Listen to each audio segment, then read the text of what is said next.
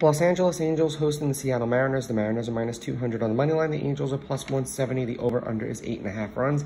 Seattle laying a run and a half are minus 120, meaning if you bet them that way, they have to win this game by 2. The Angels getting a run and a half are minus 102, meaning if you bet them that way and they win this game outright, you win.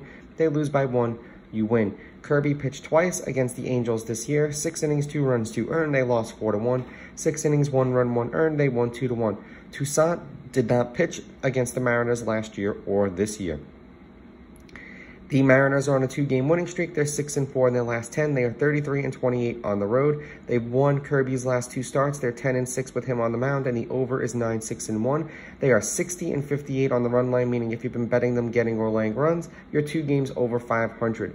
The Angels are on a 2-game losing streak. They're 6-4 in their last 10. They are 26-33 at home. They are 55-62 on the run line, meaning if you've been betting them getting or laying runs, they're 7 games under 500.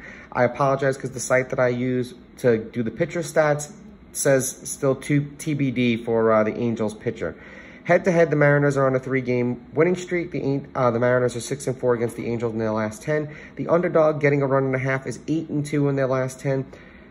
There's been 3 one-run games in their last 10 meetings. The over has hit in their last 4 games. The over-under is 4-4-2. That's what the casino sets it at. The under 8.5 is 8-2, and the road team is 7-3. I'm going Seattle with the money line. Seattle laying the runs and the under in this game. These are just my picks. If you disagree, please go with your gut, and please bet responsibly.